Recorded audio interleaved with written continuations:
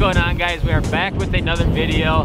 It is a miserable day up here in Hayward, Wisconsin, but we do have some open water that we have now found. There's a whole bunch of ice shifting around. This year is the first year there's a catch and release bass season that opened April 1st and runs into our regular season. Typically, previous years, bass fishing was 100% closed, cannot target them this time of year. So today we are out here in the Hayward area. We have absolutely frigid water temps. Ice is literally going out as we're out here, and we're hopefully gonna catch some bass. The goal today is at least catch one fish, but I'm gonna kind of break it down, tell you guys where I'm starting to look for bass in this very cold water period, what we're using, all that good stuff.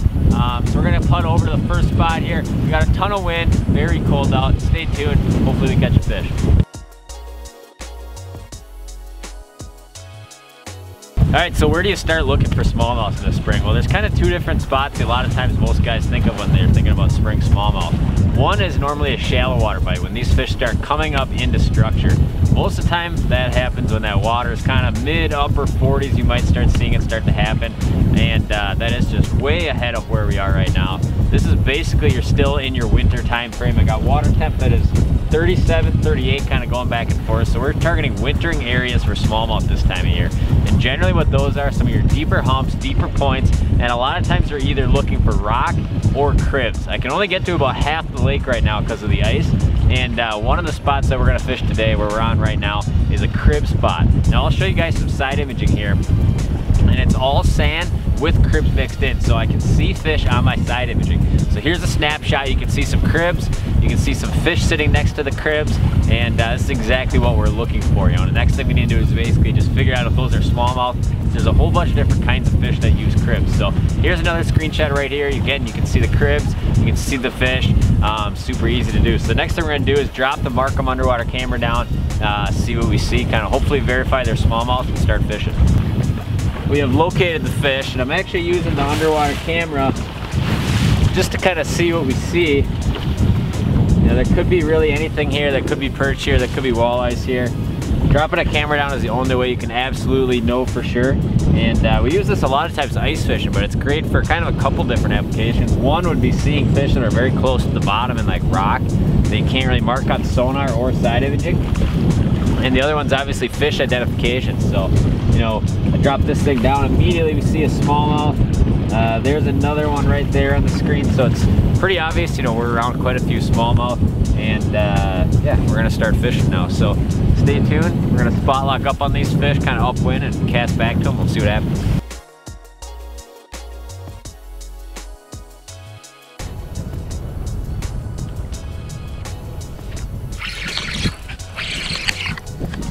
Hooked up.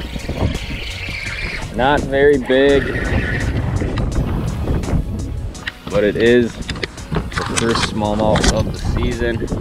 Open water. Water is 38 degrees, and we caught that one on a Kalen's tube, kind of that copper color. Not a big one. Hopefully get a better one, but it is cold. First fish on an inland lake of the year. Take it down and letting it go, and then yeah.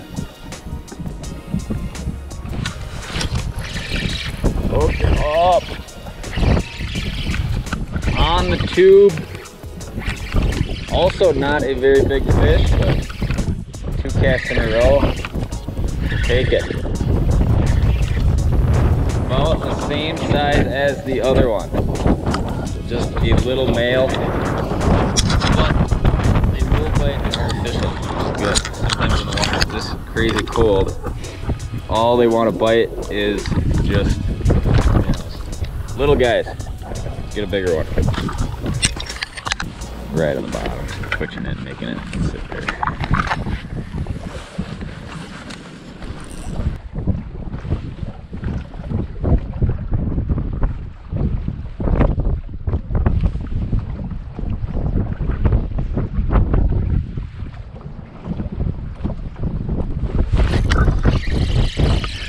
Fish on. 3 casts in a row. It is a tube bite. Not big ones, but catching fish every cast is always a good thing. You know, we started out kind of fishing a drop shot, and I had a few fish kind of peck at that, but few things are more productive than just fishing a straight tube when the water's really cold. It is cold. Look at that coming our way. Lots of ice. All right, so talking about baits for this kind of early season time frame, I like a lot of stuff that moves very, very slow for these smallmouth. They're not super active. You want something you can basically crawl along, whether it's a suspended bait or a bait on the bottom. So kind of my three favorites for sure. One would be a drop shot, some kind of drop shot presentation on there. The other one, some kind of swim bait that can reel very slowly and come in contact with bottom. And probably my favorite one, really, whether we're talking spring or fall for this very cold water period, is just your simple tube. This is a Kalen's 3.5 inch tube, and that's the color I like a lot. It's kind of like, I don't even know what you call that, almost like a mustard maybe, but works great up here in the lakes that I fish. And I'm fishing this on a 7'1" medium. And this is an Elliott rods. I'll go ahead and link it down below. It's actually an extra fast model, but basically what you want is you want a rod that has a tip that has some flex, because basically the way we're working these, we're casting them out, we're letting them hit bottom, and we're just gonna be popping this thing so slow. And this time, we're always in contact with bottom. And this time of year, it's not gonna be like, boom, there's a bite. You're just gonna feel that rod tip load up. So you want something with a little bit of tip that can load up, and you kind of put some pressure on that to either see if it's a snag or a fish. And the reel we're using for this is the Pissy Fun Carbon X 2000, and just simply spooning that up with some 10-pound braid and tying in a 10-pound fluoro leader.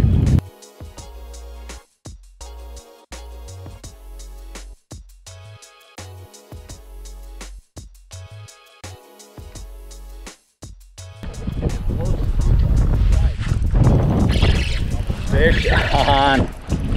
4 casts in a row. Tough to beat that. Not a big one. But look at this. The goal is to catch fish today. We got ice all around us. Smallmouth on 4 casts in a row. Can't complain too much about that. There he is. Another about 16-inch male.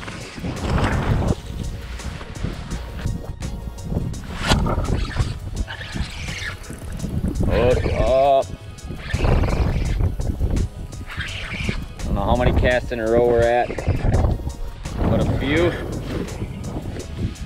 This is a little bit better fish. He's at least fighting a little bit better. I'll go ahead and grab him here. Look at that, that's crazy. Big ice sheet coming in. Fish on.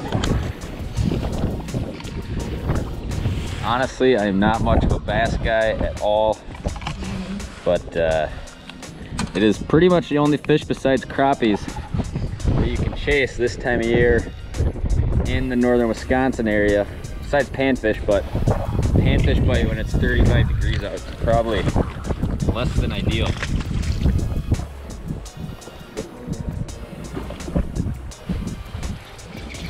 Fish on.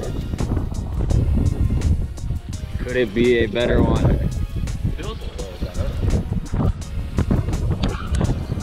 a little better. They aren't huge, but we are getting them very constantly.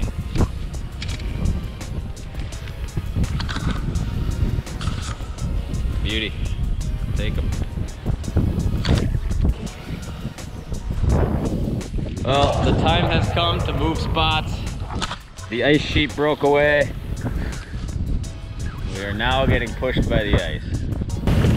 All right, guys, well, that'll do it for today. That was my first day out on an inland lake this year. And the new catch and release bass season is pretty cool.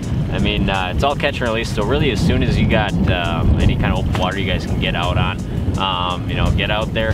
I don't fish for a lot of largemouth up here, but we have great smallmouth fisheries kind of all across northern Wisconsin and northern Minnesota, and most of the time these fish are still going to be deep in a lot of their wintering locations for now. But hopefully you guys enjoyed that, and I'm not sure what we're going to be doing next, but we will be fishing tomorrow, and we will be making a video tomorrow if we catch fish. So thank you guys for watching. If you're not yet, please subscribe and stay tuned for more content.